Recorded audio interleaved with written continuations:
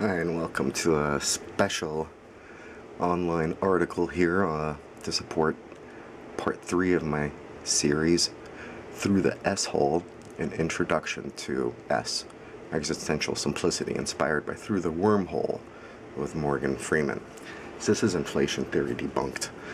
Inflation theory versus simple explosion dynamics. Now, what we're talking about here is this gentleman, Edwin Hubble. He looked through his very powerful telescope and was the first to see that little things that we thought of were stars are actually galaxies. And what he discovered shortly after that is that the universe is expanding. Oh, I can't see. There it goes. It's trying to focus on it. So, this led to something called inflation theory. And inflation theory is kind of like this. There's these series of balloons here with various dots on them, and if you see if space is expanding, the areas that are stuck onto the dots are all going away from each other. So that's the theory. Proving it is very difficult, and I'm not sure if they have. They're trying to weave it into the formulas.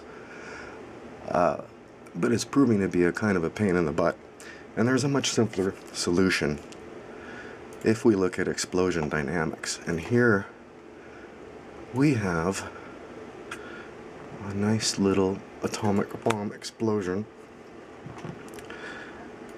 And what you see is that a lot of energy is coming out first, and then some energy is lagging behind. And this is going to become more obvious when the blast wave hits us. Let's see here. Here comes the blast wave. Boom, and we're inside the blast wave. So some energy hit us and some energy didn't. That's because in an explosion, things will tend to move out from the center, but at different rates. The stuff first to come out comes out at the fastest rate, and the stuff following it comes out a little slower. So, to give you an example of what I'm talking about with that, we're going to go to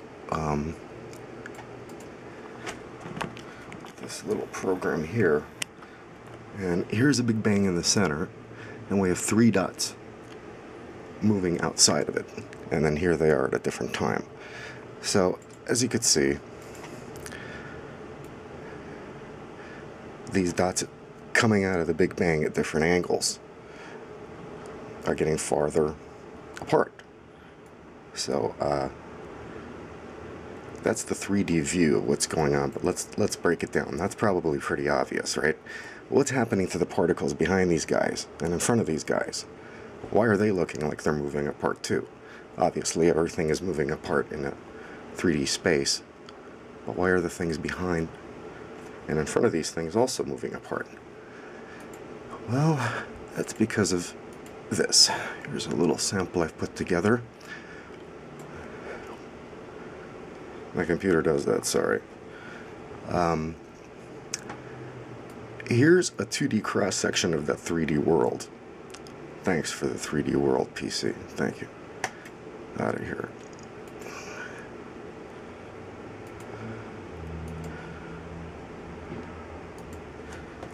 And we see the 3 particles moving apart at the different rates. So, if you were to take the point of view of this green particle here, it may not be entirely obvious, but to him, see, space between the two is looking like it's moving apart.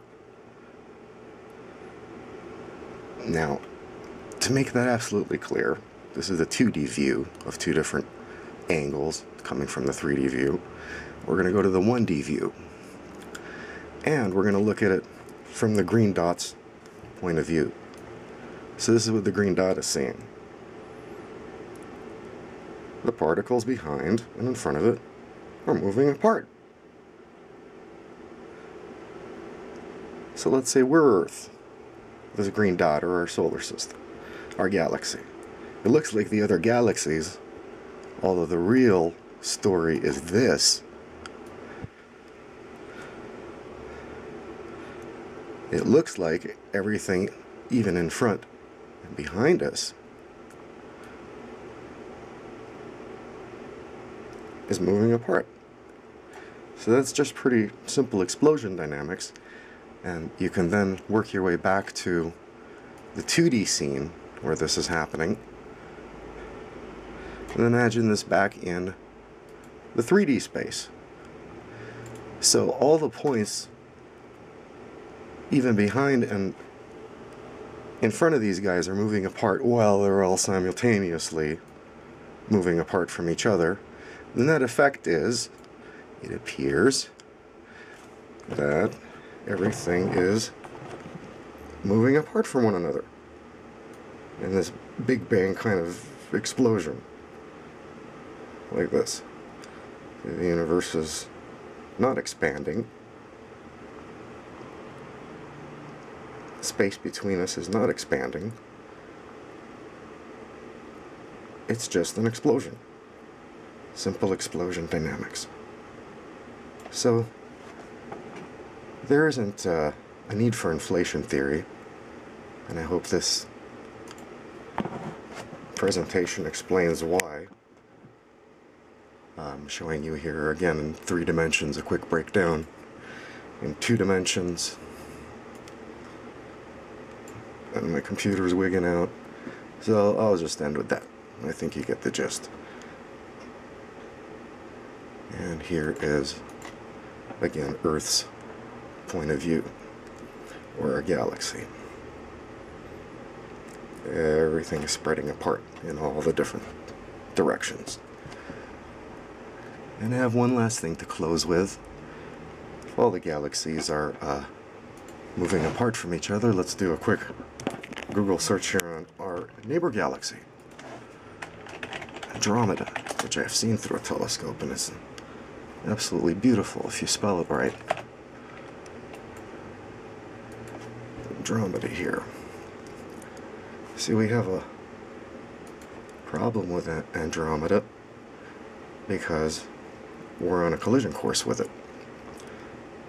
And this came from Morgan Freeman hosting Through the Wormhole.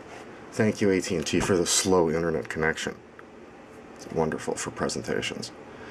Anyway, I was going to find it for you online. It doesn't look like it's cooperating, but yes, our neighbor galaxy is headed towards us, or you could say we're headed towards it. So it's false that all the galaxies are moving away from each other. We're headed towards it. Here's a nice picture of the guy here. Let's see if I could see. You see it just like that through a telescope. It's really beautiful. It's not a star. It's a whole other galaxy. And space isn't inflating because we're on a collision course with it and due to hit in 2 billion years. And that's from the series Through the Wormhole. So this is my article, Through the S-Hole, to give you a better idea of what's really going on in science and what kind of messes they might be getting themselves into with baseless theories. That there's actually nothing to support inflation, and has been difficult to prove because it doesn't exist. Thank you.